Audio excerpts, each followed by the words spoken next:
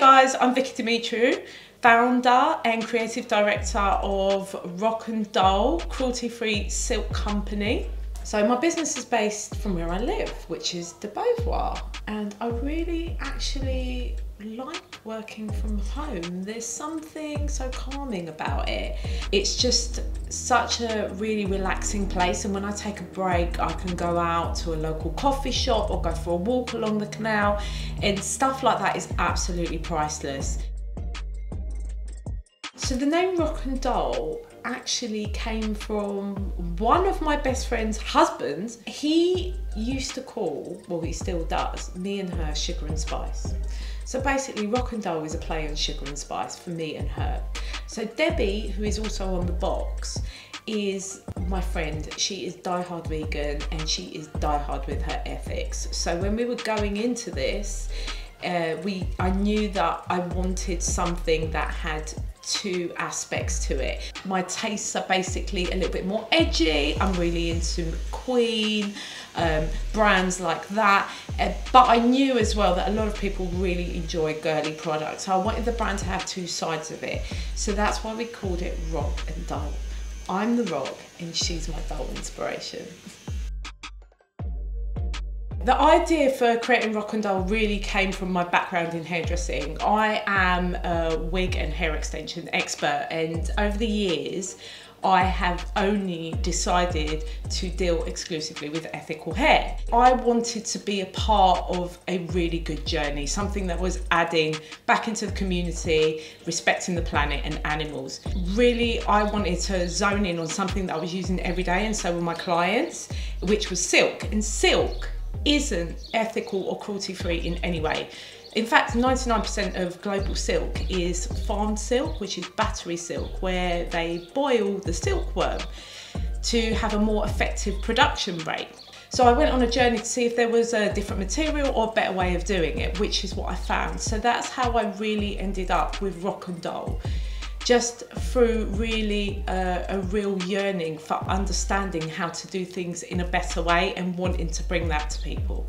When we took RokNDol to the next level by using a biodegradable elastic that had more tension to it, and our organic dyes and the fair trade, this was a step that we took because we thought it was really important to have an all-round product. There was enough silk scrunchies and silk fabrics products out there to keep going forever, but we knew that I really wanted something that was a future-proofed product.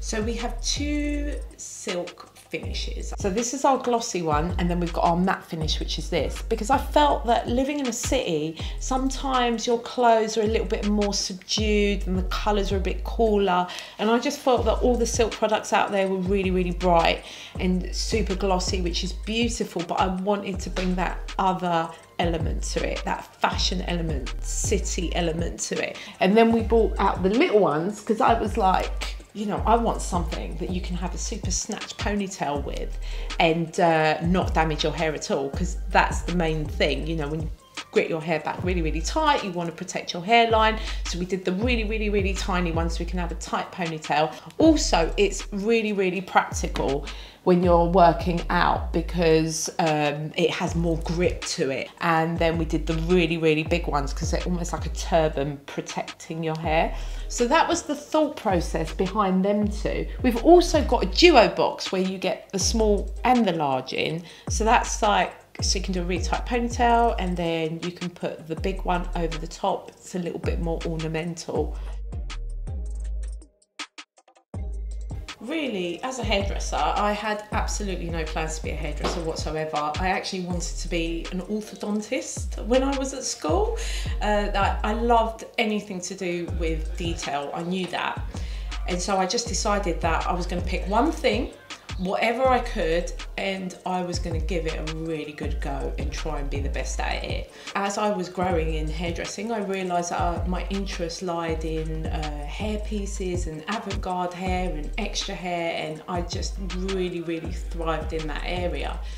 Worked with some of the top salons in the UK, worked with loads of actresses, loads of films, loads of TV, still do that.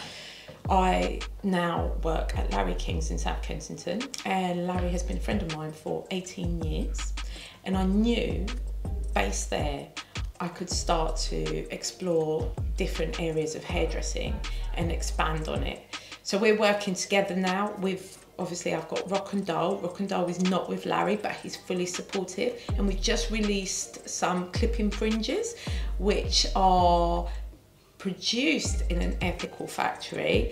And then, you know, we're working more in that direction. So it's really, really exciting for me because this is more what I wanted to do. Our products currently we sell online at RokNDol.com, rock with a K. We also retail them at Larry King Salon in South Kensington, Notting Hill, and Debbie Thomas Clinic in Knightsbridge. And then this year we've got a few more retailers and they'll be on there. So sign up to our newsletter on our website and we'll keep you up to date with everything going on because we've got some really exciting stuff coming out.